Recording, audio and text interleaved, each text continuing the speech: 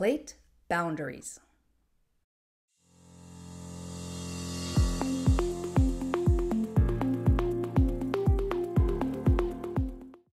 Plate boundaries are places where the Earth's tectonic plates meet.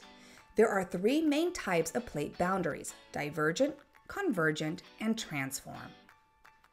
Divergent boundary.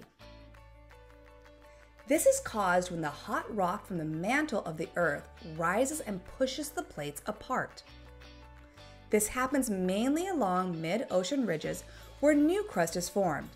When the plates separate, magma rises beneath the Earth's surface and fills the gap, creating a new crust. As this new crust cools and hardens, it pushes the older crust away on both sides. Divergent boundaries also cause volcanic activity, forming underwater volcanoes and sometimes even islands. Iceland and the Galapagos Islands were formed this way. Convergent boundary. Convergent boundaries occur when two tectonic plates smash into each other. There are three types of convergent boundaries. Oceanic and continental. When an oceanic plate crashes into a continental plate, the denser oceanic plate goes underneath the less dense continental plate in a process called subduction. This causes deep parts in the ocean called trenches and makes volcanoes grow on the continent. The Andes Mountains were created from Oceanic-continental convergent boundaries. Oceanic-oceanic. When two oceanic plates collide, the one slightly denser than the other pushes beneath the other in a subduction process. This results in the formation of volcanic island arcs. The Mariana Trench was created by Oceanic-oceanic convergent boundaries. Continental-continental. When two continents collide, they cannot sink into the mantle because their densities are similar. Instead, they push against each other, which causes the Earth's crust to fold and form mountain ranges. The Himalayas were created by Continental-continental convergent boundaries. Transform boundary. These boundaries occur when two plates slide past each other horizontally without colliding or moving apart. When the plates move in different directions or speeds, they can get stuck and create stress over time.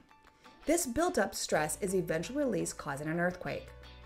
The San Andreas Fault in California, USA is a famous transform boundary resulting in many earthquakes in California.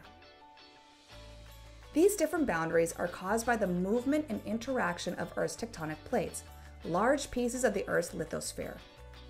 The driving force behind the plate motion is the convection currents in the underlying athenosphere located below the lithosphere. The main factors that contribute to the plate boundaries are mantle convection, which is the circulation of the semi-fluid of hot rock between the Earth's core and crust.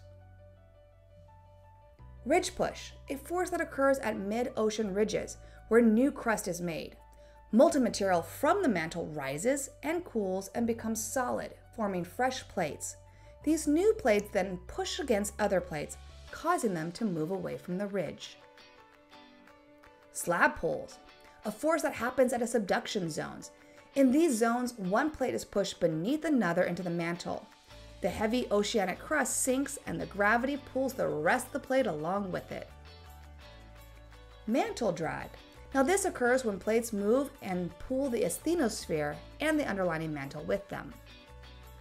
These factors combine to create the three types of boundaries: divergent boundaries, convergent boundaries, and transform boundaries.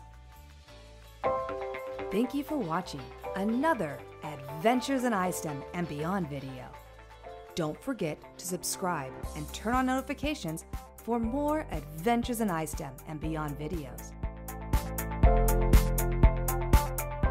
For more ideas on how to incorporate science, technology, and skills for life into your classroom, go to adventuresinistem.com.